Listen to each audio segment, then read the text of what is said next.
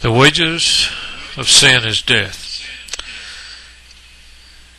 And considering the issue of eternal punishment of the lost, many people can only visualize a punishment as vindictive. In other words, sinners are afflicted by God because of God's intolerable disposition toward them in their sins.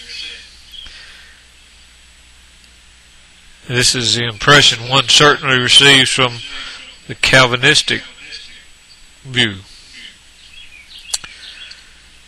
Calvinists say things like, the damned shall be packed like brick into a kiln, and be so bound that they cannot move a limb nor even an eyelid. And while thus fixed, the Almighty shall blow the fires of hell through them forever. They say things like,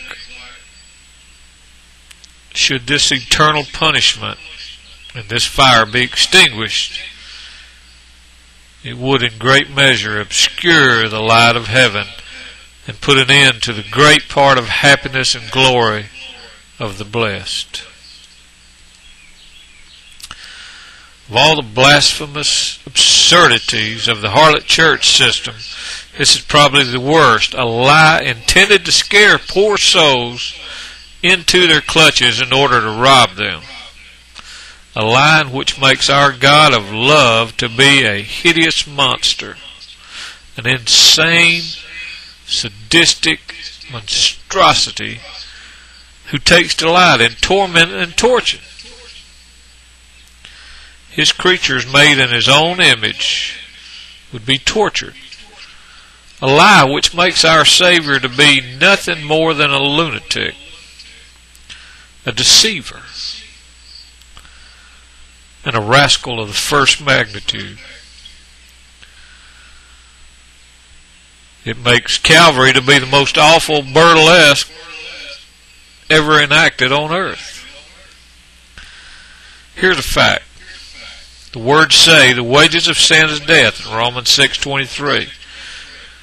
Whenever somebody hears a Christian, they always quote that verse. But the remarkable thing is that they don't believe it. Not even the ones who continually preach it. The hellfire and brimstone enthusiasts loudly proclaim that verse of Scripture to be true, and then abruptly and shamefully contradict himself by maintaining a shamefully eternal torment being the wages of sin.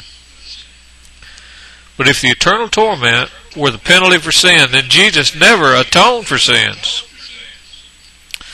He didn't suffer an eternal torment, and if that is the price that God demands as punishment for sin, then Jesus paid nothing at all. If my punishment were eternal torment, and Jesus took my place, receiving the full judgment for my sin, then it should be clear to any thinking person that he would have to have suffered eternity in hell. That's the only way that the debt could have been paid. Now, how foolish is that? Fact. The wages of sin is death, Romans 6:23.